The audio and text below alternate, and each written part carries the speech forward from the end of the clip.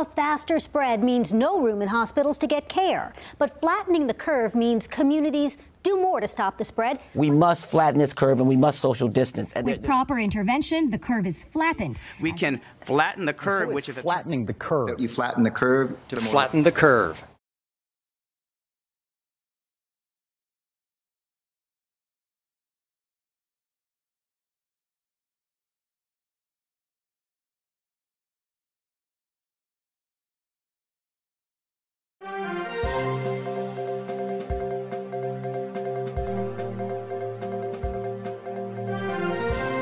This is Phil Dockery, and welcome to SeaWorld News. Over the last year, many of us have been focused on flattening the curve of coronavirus, but as life returns to normalcy, many cornea specialists throughout the world are shifting their attention back to a different curve, flattening the curve of keratoconus.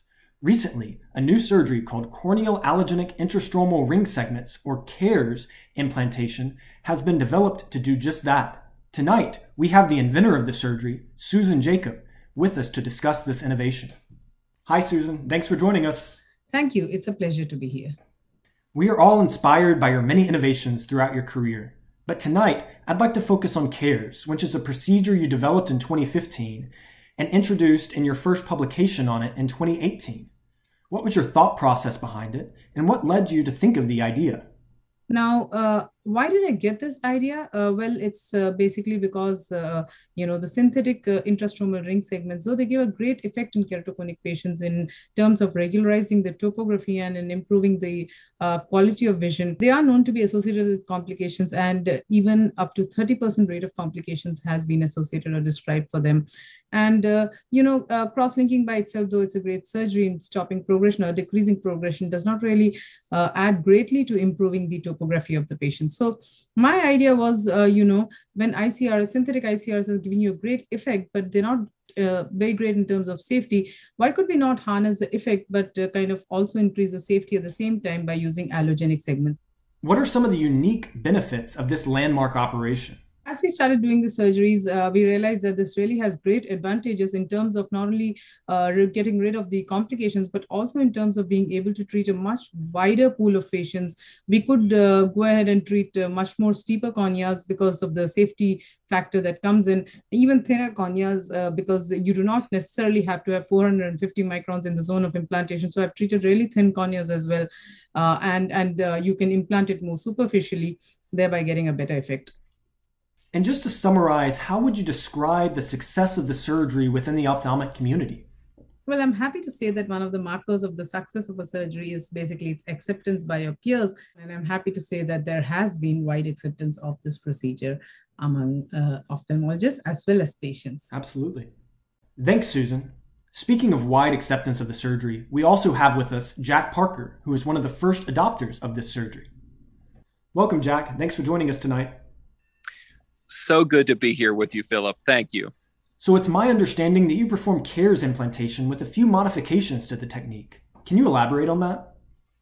Well, they say that necessity is the mother of invention, and in our case, that was true. Soosan's original paper, brilliant as it was, described using the femtosecond laser to dissect the pockets for the CAIRS segments, but we don't have access to the femtosecond laser in the States, at least not in Birmingham, Alabama, where I practice.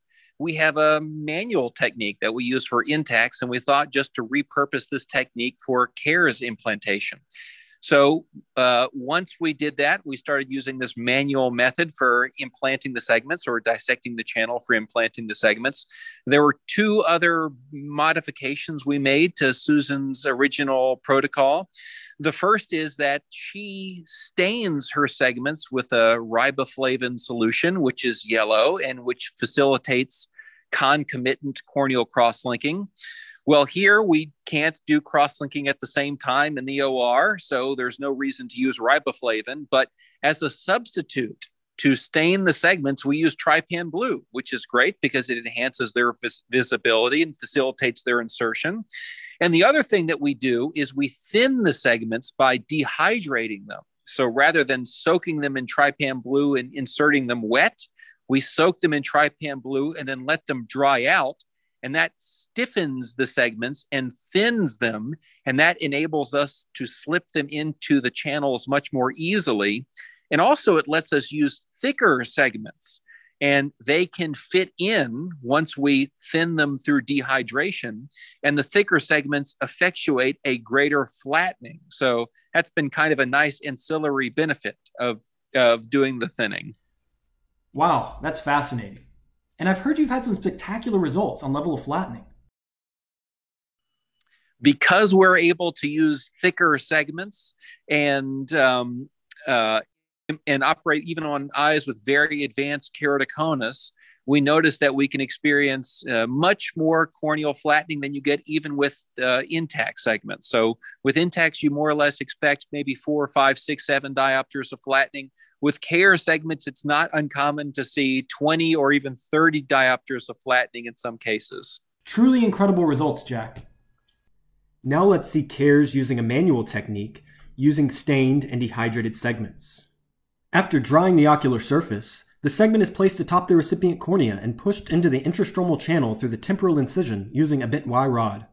Take note of the vivid contrast between the stained segment with the recipient cornea and how that differs from the surgery done with unstained segments. Furthermore, the dehydration of segments allows for easier implantation of thicker segments, which, as Jack stated, induces a greater degree of flattening than thinner segments. Notice how dehydration of the segments improves visibility as well. After the segment has been advanced through 50% of the channel by pushing, a reverse Sinskey hook is introduced via the nasal incision and used to pull the segment to its final location.